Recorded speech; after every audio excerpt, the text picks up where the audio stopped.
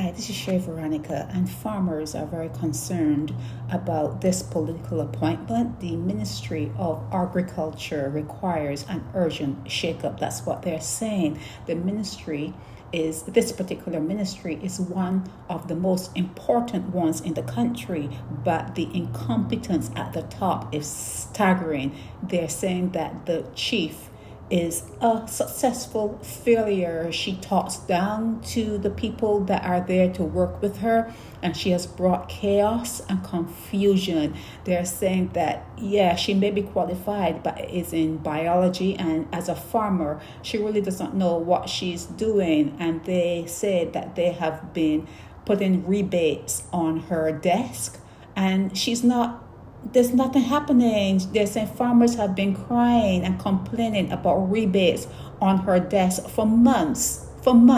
So they're saying it's time for this particular political pick to not be there anymore. There needs to be some sort of shakeup. She doesn't come to work. That's what they're saying. Allegedly, she doesn't show to work for days on end, but she still gets paid. Nothing stops her paycheck, but she's not really showing up. So this came from concerned farmers, and maybe you can push it to whoever can listen to you and who have the ears to hear. You need to work on these things and not live.